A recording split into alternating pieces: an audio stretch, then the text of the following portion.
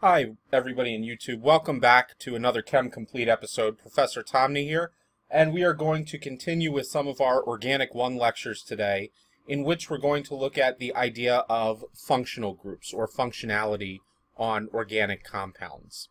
So this is a very, very important lesson. It's going to be kind of simple.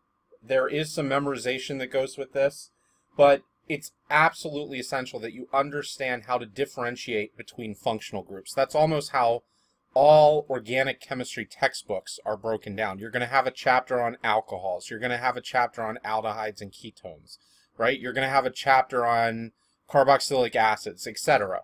So it's very important that you understand what a functional group is, be able to identify functional groups, because as we go down the road, functional groups are really going to be the sites where reactions take place on organic molecules.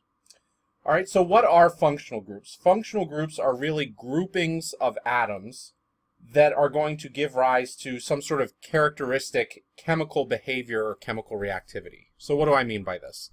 For example, if you were to take a look at ethanol, the type of alcohol used in drinks, like drinking alcohol, it is CH3CH2OH. Okay, and this functionality, not surprisingly, is called an alcohol.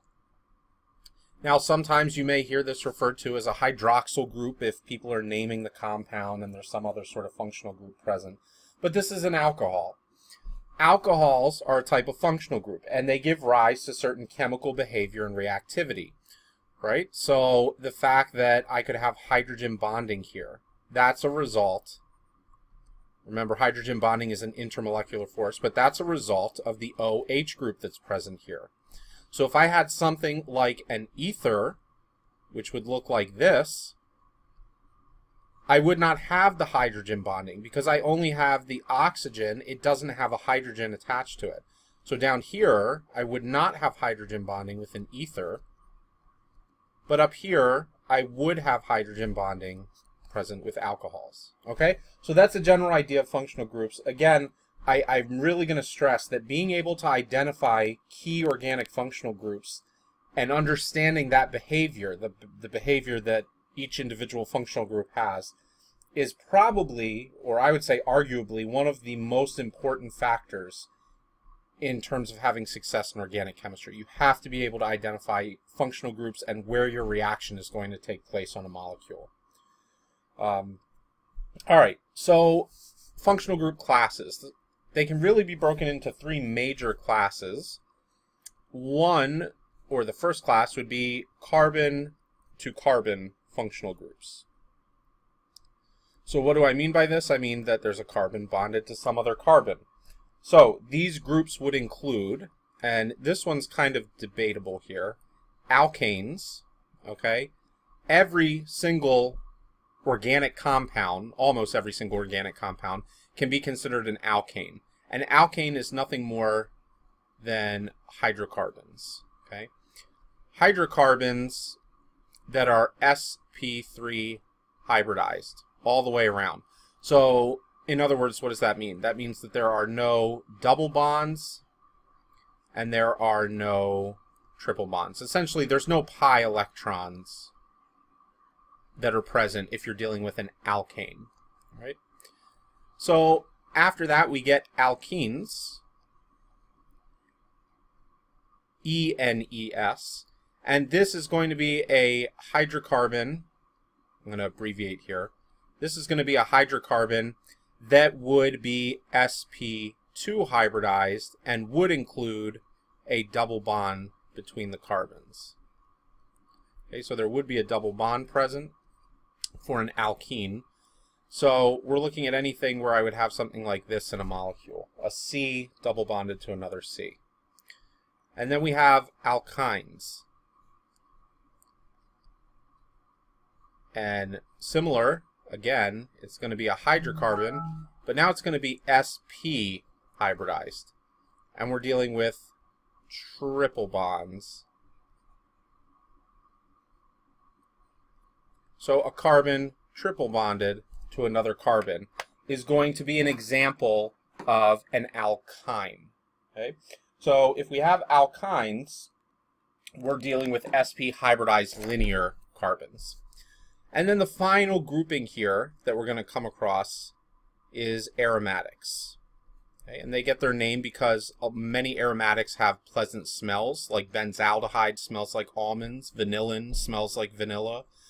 So aromatics get that name. They also, you're going to see several potential names. You may see them referred to as aryl groups, and you may see them very often referred to as arenes.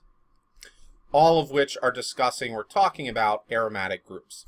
Now, aromatics are a whole entire class, and they're kind of complicated to explain, especially as you're first starting chemistry out. It's usually reserved for second semester chemistry.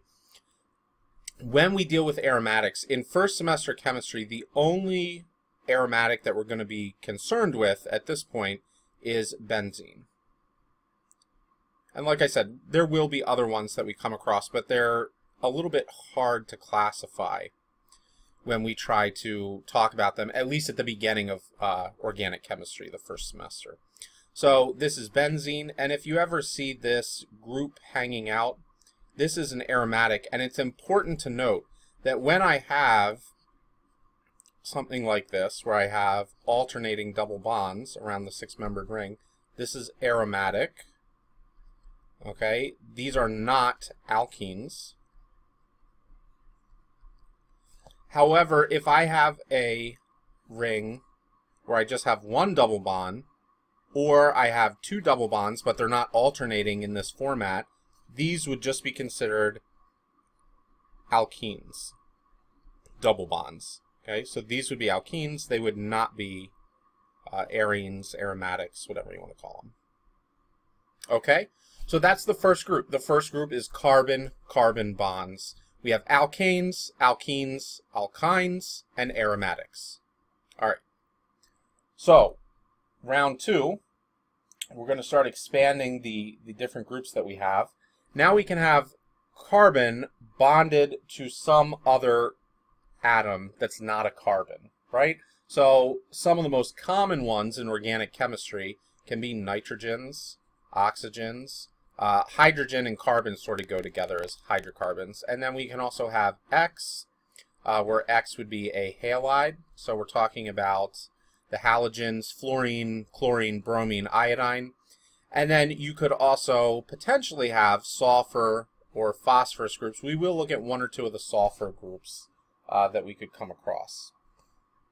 So what are some of the common ones here? And you're going to see this term that I use where I put R and then some group Y. Okay, so R is really equal to the rest of the molecule, which we're going to call the alkyl chain, okay, or the alkyl portion. So what this is referring to is basically the R actually stands for rest of the molecule, okay, meaning it's the rest of the molecule. So for example, one of the groups that we're going to have that we've already mentioned is an alcohol. And an alcohol is going to have the form ROH. So what do I mean when I'm talking about this over here? It means CH3OH, which is methanol, right? And then CH3CH2OH, which is ethanol. And then what else do we have? Like isopropyl alcohol, which would be rubbing alcohol. All of these are alcohols, and I could represent all of these as ROH, where R would be this, it would be this, and it would be this, right? So R is a generic term. You want to avoid using R if you're not talking in generic terms. So if you want to talk to me about methanol, you should not write methanol as ROH, because when you write ROH, the only thing I'm taking away from that as an organic chemist is that you're talking about an alcohol. Not methanol, not ethanol, not isopropyl alcohol, not butyl alcohol, or anything like that. Okay? So be specific when it's required, but if you're just talking about it in general, you can use R to represent the rest of the molecule. And you'll see your instructors do that a lot. So what else do we have? We have alcohols, we have amines, and amines are going to be some sort of R group, and then we could have what would be considered a primary amine, or we could have something that is a secondary amine, right? And there would be, I'm not showing all the lone pairs here, but there would be lone pairs for each of these. So this would be a secondary amine. You could also have a tertiary amine, where you have 3 R groups instead of the hydrogen. That's also a possibility. All right, so all of those would be classified as amines. Another group that we have are alkyl halides. And alkyl halides are represented by R and then X, where X can equal fluorine, chlorine, bromine, and iodine.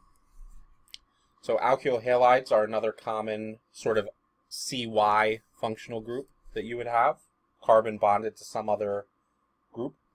We can have ethers, which we also mentioned at the beginning. Ethers take the form RO, and then instead of an H, like an alcohol, they have another R group on the other side. That would be an ether. And we can have thiols. So a thiol is a very smelly, gross-smelling organic compound that takes the form RSH, similar to an alcohol. Thiols tend to be the types of compounds that skunks would emit. And then you can also have sulfides. Sulfides would be similar to ethers in that they are RSR. Okay. Examples of sulfides, they will oftentimes put sulfides or other sulfur-containing compounds into gas. So for instance, if you leave the stove on, you have a gas stove, and you can smell that rotten egg smell. That's not the gas itself. They actually add some sulfur-containing materials to the gas so that you can be aware that the gas is on. Otherwise, it would be odorless. And that's, I mean, there's one or two others. So you could have nitro. We're really not going to talk a whole lot about nitro groups until second semester when we're doing aromatic reactions and a few other reactions. You could also have another important one that we should include here would be the nitrile group. Sometimes you may see this written as a cyano group, and that is R, C, triple bond, N. Okay, so those would be some additional functional groups. And then we have our third class of functional groups, which are going to be the functional groups that take on the form R, C double bond O, Y. And now we already know what R is, so we're just going to jump right into this. And these would include aldehydes. So one very well-known special type of aldehyde is formaldehyde. Formaldehyde is the preservative that a lot of people are familiar with. Aldehydes take on the form RC double bond O with just a hydrogen there. Ketones. Ketones are another very common functional group. You know ketones if you've ever used nail polish remover. Acetone is a type of ketone. Ketones are also very prevalent in the body. If you've burnt through all your glycogen stores and your glucose, you can convert to burning ketones from stored fat that you have, which is a very common thing, especially if you've been fasting or you had an early dinner, you wake up, you're breaking the fast at breakfast the next morning. Carboxylic acids would be another one. These are certainly acidic in nature. And we will talk a little bit more about acid-base behavior in the next few lectures. So carboxylic acids would take on the form R, C double bond O, OH. A lot of people will sometimes see these written as COOH in the book, COOH, which is also representative of this right here. You can have esters, which are sort of the counterpart to ethers. So esters are going to be R, C double bond O, OR. And then there's a couple of others that we can talk about. So amides. Amides would be R, C double bond O, and I'm going to put NH2. Again, you could have N with some sort of R group there as well. This doesn't have to be hydrogen. Another one would be anhydrides. These guys are kind of unique in the way they look compared to the others because they really have two what we would call carboxylic or carbonyl groups right here. So an anhydride would be R, C double bond O, O, C double bond O, R. And these R's do not have to be the same. They could be different from one another. It's this portionality in here that makes up the anhydride. And then one of the final ones that we talk about are acid, and sometimes you'll see these called acid halides. In reality, the only major acid halide that is stable enough to be used in reactions or that exists for any period of time would be an acid chloride. And an acid chloride is R, C double bond O, Cl. And so these would be some examples of the third type of functionality, which involves the carbonyl group. So there's plenty of other functional groups that exist. These are some of the important major ones. And that's about it. You're going to need to know these, make sure that you study them, and I will do 1 or 2 practice sessions where we are identifying functional groups coming up right after this. So I hope that this video was helpful for you guys. Again, please remember to like, comment, and subscribe if you found it useful. And thank you for taking the time to learn with me today. I will see you guys for the next video. Take care.